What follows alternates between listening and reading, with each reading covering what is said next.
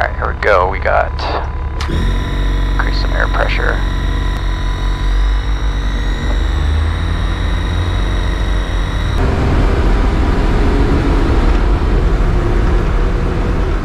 Shepard here, the captain of the Tornado Intercept Vehicle 2, TIV 2. I'm out driving around town right now doing some routine tests on the vehicle, keeping the fluids moving and the lines cleaned out. While I'm out here, I thought I'd ask you guys, how many of you have heard of the term Supercell before?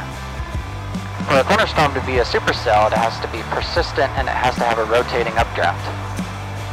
So there are some telltale visual signs to help you identify a supercell that's distinctive from an actual thunderstorm.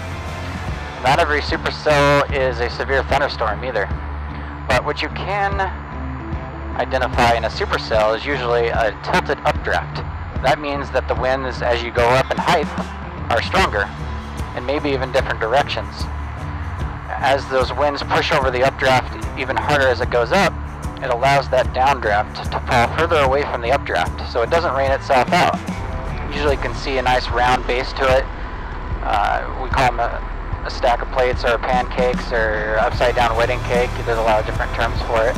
But that just shows that there's wind shear in the atmosphere, and that's usually a precursor to a tornadic thunderstorm.